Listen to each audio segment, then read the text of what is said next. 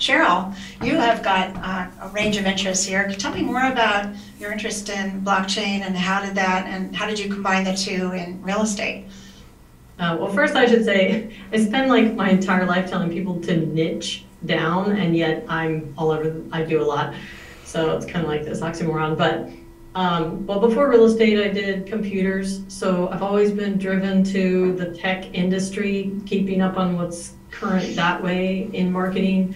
And I don't know, I can't say like one specific thing that like drew me to blockchain. I was enamored by what the future of real estate is going to be in relation to crypto. So I started getting into virtual land, the idea of it, and we're talking about investors in real estate today, but like what does that look like 30 years from now in crypto? And so I got into virtual land. So that's like my specialty that I focus on continuing to learn and share regarding that.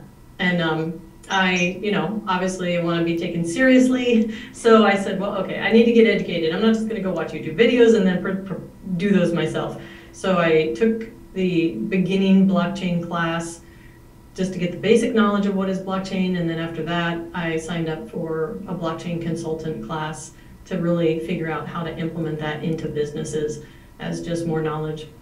And Propy, of course, I mean, in all honesty, there's still a sense of people thinking that you don't really know what you're doing and how to do that in real estate. Like, I think, just real quick, like last year, I think I told a seller something about I'm gonna buy the virtual land above your home. And I think that's the last time I ever said that. Because they're like, what?